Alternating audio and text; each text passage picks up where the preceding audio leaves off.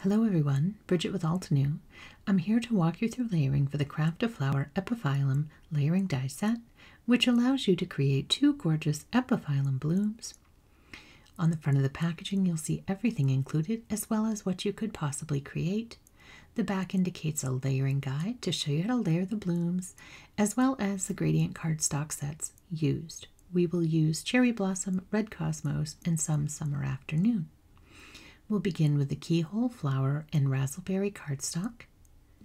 We will align the keyhole on piece 2 in rubellite cardstock. Piece 3 will use the keyhole design again and Pinkalicious. Pink diamond will be used for piece 4, aligning the keyhole. Now we're going to look at about 7 o'clock, at about 4 o'clock, and about 1 o'clock to line up the caramel toffee piece.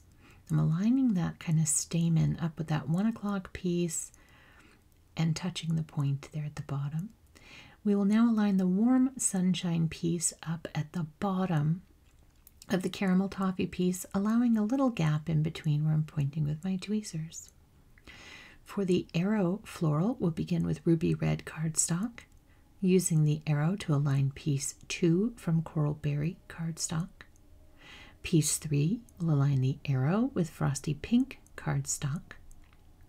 I will use the bottom of this arrow here to align this piece, which is cut from caramel toffee.